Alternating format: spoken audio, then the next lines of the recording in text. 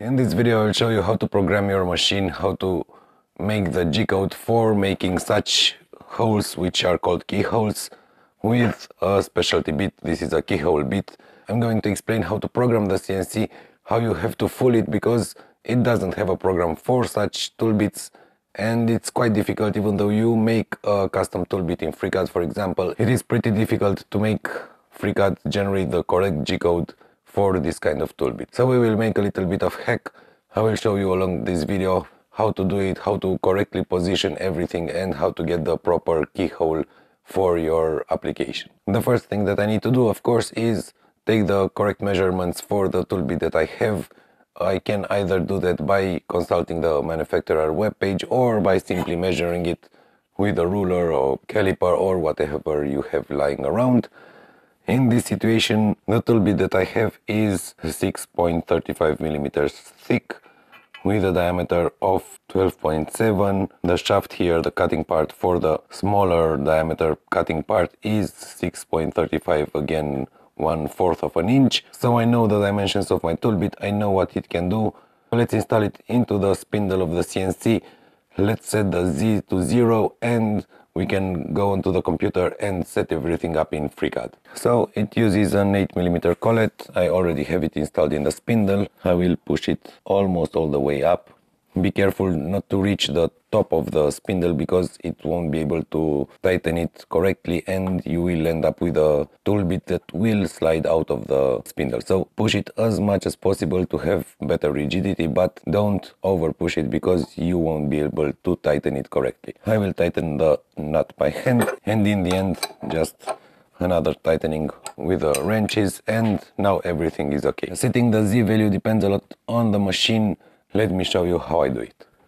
So let's place the probe just below the cutter head. I will clip the other cable here, try to center it as much as possible.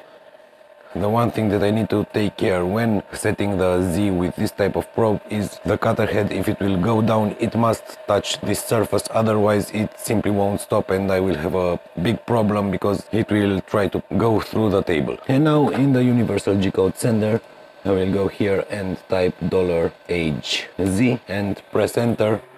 As you can see, the cutter head is slowly moving down until it touches the plate. It will go up a little bit and then repeat the process just to make sure the correct position is set. And I know from the settings of the machine, of the CNC, I know that the distance it raises from this probe at the end of the measuring is 5 millimeters. I will add that to the 19.5 millimeters of the probe, so the Z now is 24.5 millimeters. So I can unclip the probe. I have a Z value of 24.5 millimeters. Let's make sure, let's move the Z to 0 and make sure it touches the table of the CNC. And now with Z set to 0, it barely touches the surface, so this is exactly what I want to get. Now I will take the piece of wood that I want to cut and I will measure it to know what I will enter in FreeCAD and how I set up everything to make the keyholes. For this job I will use this scrap piece of linden. I will measure it using the square to know what dimensions I enter into FreeCAD, as I've told you earlier. So it is 4.5 centimeters with a height of 2.8 centimeters. So I'm in FreeCAD 1.0, the official long-term support release. I'm in the part design workbench, as you can see here at the bottom. I will create a new body, which will be the piece of wood that I've shown you earlier that we are going to mill. And in order to define the shape, I'm going to create a sketch on the XY plane, which will be a top projection of the piece of wood. So draw a rectangle starting from the origin. I will give it a length of 300 millimeters and after pressing tab a width of 45 millimeters. As you can see, it is fully constrained. I can close the sketch now and make a pad of 28 millimeters. Now that I have the body created, I will draw a keyhole on this face. So select the face, create a new sketch, and to draw the keyhole I'm going to use the slot tool. Just make a random slot, and we will set the constraints later. One of the constraints that is useful and was automatically added is the horizontal constraint, so I don't need to set any horizontal constraints. Now what I need to set is the distance between these 2 points, so select them, press L for a horizontal distance constraint, and I will set a distance of 35 millimeters. Now select either one of the 2 arcs, press K then R for a radius constraint, and I will set a radius of 6.35 millimeters, press enter. I still have 2 degrees of freedom, as you can see here on the left, which are the horizontal and the vertical positioning. I will select this point, press I for a vertical distance constraint, and the distance is going to be 22.5 millimeters, which is half of the stock that I have. Now, after selecting again the point, press L again to set a horizontal distance of 100 millimeters, just to make sure it won't collide with a clamp that is going to be somewhere around here. Now that the first part of the keyhole is ready, I will split this into 2 separate parts. I like it better this way. You could either draw a circle now here and make the pad in just one, make the pocket, sorry, in just one pass, but I prefer to make them separate, so I will click on close, and with this sketch I will create a new pocket of 12 millimeters. As you remember, when measuring the tool bit, it has a 12.7 millimeters active cutting part, but I will use only 12 millimeters just to make sure any errors when measuring the stock won't result in the tool bit rubbing against the wood without any cutting part that would lead to heat up and a lot of other problems. So now I will select this face again, create a new sketch, zoom in a little bit. I want here a larger hole. For that I'm going to use the external geometry. It is the easiest way. Select this line here, and now I have the center of the circle. That is what I need. I will select the circle tool, make sure the center, the point here is highlighted, and draw a circle with a diameter of 12.7 millimeters. And you can see that this is not what I want it to be, and I made a mistake in the first sketch. I will correct it immediately. I will close this sketch, go to the pocket, double click on the sketch, and here we set a radius of 6.35 millimeters, but that is actually the diameter. I will select this constraint here, press delete. Now select the arc again, press K then O to set a diameter, which is going to be 6.35 millimeters. And now everything should be okay. Our second sketch should be larger, but it is not larger because it set a constraint automatically to be equal to the other, to the arc. So I will delete the circle and draw a new one with a diameter of 12.7, and now the keyhole starts to look as it should. Click on the close button, make a new pocket, again 12 millimeters, and now I have the outer view of the keyhole exactly as I want, but here on the inside it's not represented correctly. For that I need another pocket, which I will draw on this face. So I will select it, create a new sketch, and again I will use the external geometry tool. I will select this circle and this one, because what I need are the centers of these 2 circles. So let's set a top view. Now I will select the slot tool, start from this point and it into this point, and hover this line. Everything should be constrained now. Well, it is not. As you can see, I have 4 degrees of freedom, and this is because the automatical redundant constraints tool of FreeCAD, which removes the constraints, but it doesn't always remove the ones that we want. So let's solve this. As you can see, I can move it around. I can set any radius that I want. So select these 2 points, press C for a coincident constraint. Do the same for these 2 points. Now I have a redundant constraint, because if I have these 2 points coincident to the other 2 points from the external geometry, this here, the horizontal constraint, isn't necessary. So select it, press delete, and now as you can see the points snap together. After that I can select this end of the new slot, select this line from the external geometry and press E. It will make the circles with an equal radius or diameter. Now everything is fully constrained. I have the inside part of the keyhole set up as it should. I can close the sketch, and with this sketch make a pocket This time I'm going to check the reverse because I want it to go upwards and I want it to be 6.35 millimeters, just as the total height of the cutting, the larger cutting part of the tool bit. As you can see, I have the exact representation of the keyhole. Let me just turn on the transparency for this body just to make sure everything is okay. So select the body, go to the view tab, and here I have transparency. I will set it to 50. Now you can easily see that the keyhole is exactly as it should be. I will change the visibility back again to 0 because the model in the job, in the CAM job, is going to be with a transparency. I don't want to confuse the two of them, so setting back the transparency to 0 is a good thing. Now I will select the body, go to the CAM Workbench and click this button, which is create a new job.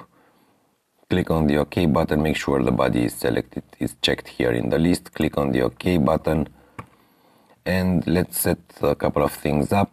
The layout is correct, it is exactly how I'm going to set the piece of wood on the machine. As you can see, it is clamped on both ends and is going along the X of the machine, so it's the same here in FreeCAD. What I want to do is go to the Tools tab and add a proper tool bit. Here is going to be a little bit tricky. I'm not going to use a custom tool bit with a shape that I want. It won't work. Instead, I'm going to use a 12.7 end mill tool bit. This is the diameter of the larger part of the keyhole. Somehow it works. It's a kind of a bug, but it's the only way you can reliably create a toolpath for the keyhole. So let me show you how to do it. Click on the add button, add a 12.7 millimeters end mill. If you don't have this end mill, check out the video on my channel about creating tool bits with pre-existing shapes, with the standard shapes. So click on the open button. I will give it pretty small speeds, 1000 on the horizontal, 800 for the plunge on the vertical, and a spindle speed of 18,000 RPM. And now with the default tool selected, click on the remove button. Now click on the OK to create the job, and let's create the toolpath to properly mill this keyhole. It's not a difficult thing to do if you know exactly what you need to do. So first go to the tools, go to the tool bit, open all the containers here and double click on the last object, which is the tool bit, and here at the diameter I will change 12.7 millimeters to 12.68 millimeters. This is the most important part that you need to know, otherwise this simply won't work. Now click on the OK button, zoom in here, select this line of the keyhole, the round over at the closed end, and the other line, holding Ctrl of course when selecting them, and click on this button to create a profile operation. If I click on the apply button, you can see that nothing happens because I have to change the depth. Instead of 16.00 millimeters, I'm going to click on the formula and write 16.02. You can either write the value to calculate it in your mind, or if you want a more reliable and a method that will adapt itself to whatever dimensions you change later, click on this formula and add to the variable to the final depth plus 0.02 and type from millimeters, so it doesn't give an error about mismatching units. Now press enter, click on the apply button again, and here is the toolpath that we need. One thing that might issue some problems later if I'm making a deeper keyhole or something different is the step down. So let me just show you what I'm talking about. If I'm going to use a half the tool diameter step down, I will have a problem because I will have two passes, one at this height, one at the final height, so the keyhole won't be as it should be. Instead of this, I'm going to change the formula, and for a keyhole you always want to plunge all the way in, move to the left, right, or whatever direction you want it to be created, then come back and lift the tool bit. So the step down is always going to be the total depth of the cut, which is the start depth, not the op start depth, but the start depth, the one that is set here in the three values, minus the final depth. Again, not the up final depth, but the final depth. As you can see, there is the 0.02 millimeters difference. Now press on the apply button, and no matter the depth that I set, it will always make only one pass. If I zoom in really close, let me just try to do that, you can see that there are actually two passes with a very small difference between them. That's why we've set the tool diameter to 12.68 millimeters instead of 12.7. If it had the 12.7 millimeters diameter, it wouldn't go all the way in and come back again. So that's the important part. You need to remember to change the tool diameter to subtract 0.02 millimeters. Now after clicking on the OK button, I have the correct tool path. As you can see, it will go downwards, move to the right, come back, and then lift the tool bit. Let's go to the simulator just to make sure. Press on the play button. Of course, the shape won't be the correct one because the shape of the tool bit isn't the correct one, but this is what I need to happen. I want the tool bit to move to the starting position, make a plunge all the way, move to the right, come back at the same height, and then lift the cutter head. So let's move on to the CNC and check that this works as it should. But before doing that, of course, I have to export the job. So I will close the simulator, select the job here, press on this button, which is post-process. Because I haven't set a file name when creating the job, I have to save it now. After inspecting the G-code, if you want to, click on the OK button and you will set a file name here. I will use Keyhole NC, click on the save button, and now I can move on to Universal G-code sender and do the actual milling. So now let's clamp this piece of wood to the table. I have this line here which represents the 0 on the x-axis. I will just exceed it a little bit, and I will use two clamps, one on each end. I'm sure there are a lot of other systems of keeping the workpiece to the table. I prefer clamps because the dimensions of the pieces that I work on are very different from one project to the other, so the clamps are perfect for adjusting to whatever I need to clamp to the table. And now I will home the machine. I will set the 0 on the x-axis, the 0 on the y-axis, and then I will run the job to see how easy it is to obtain a keyhole using the CNC.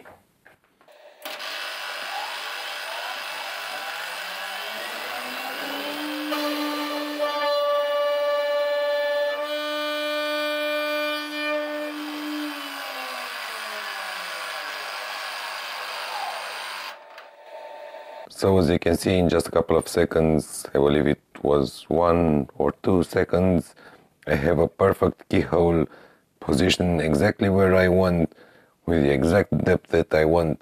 That's what makes the CNC a great option for such precise milling, using of course a custom tool bit, but the time it takes to mill it and the way it turns out is perfect. This means all the hassle to understand how to trick FreeCAD into making the correct toolpath is worth it. I don't know about you, but for me, when I was making woodworking projects using the traditional tools, making such keyholes was quite a struggle because I had to install guides, I had to install them perfectly. Sometimes it worked, sometimes it didn't. The router would sometimes jam when trying to plunge into the cut. So all kinds of problems. Using the CNC is just a matter of a couple of minutes setting the job, and then the effective runtime of the machine is way less than 1 minute. This was a great thing for me. I wanted to share it with you, and I wanted to show you how to make the toolpath for such keyholes, because it's not that easy, but it is also not that difficult. You just need to know the little tricks that I showed you in this video. I hope they will help you, and I hope you will be able to mill all the keyholes that you need as fast as possible. Thank you for watching, and see you next time.